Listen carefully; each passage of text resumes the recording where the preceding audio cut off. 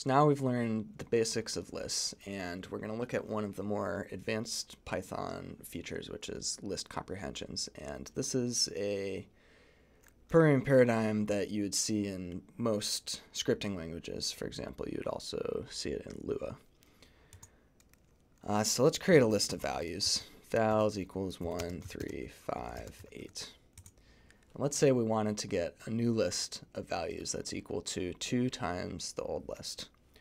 Well, if we naively just do vals times 2, we end up with vals concatenated with itself. And this makes sense because we're basically doing vals plus vals, which is 2 lists concatenated together.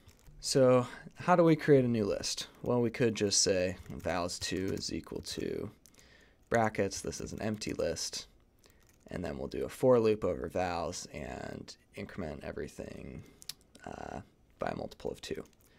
So for v in vals, we will append to vals2 2 times the value. Okay, that was easy enough. We get 2 times the list. There is a much cleaner way to do this in Python, and that's where we're going to use a list comprehension. So instead, let's do vals2 equals 2 times v for v in vals. This is a list comprehension. Basically, the syntax is you create a new list, and you iterate over elements in another list. In this case, it's vals. And then you do some sort of algebraic manipulation or statement on each element in that list. So that's this right here. And then the for v in vals just means we're going to iterate over all elements in vals.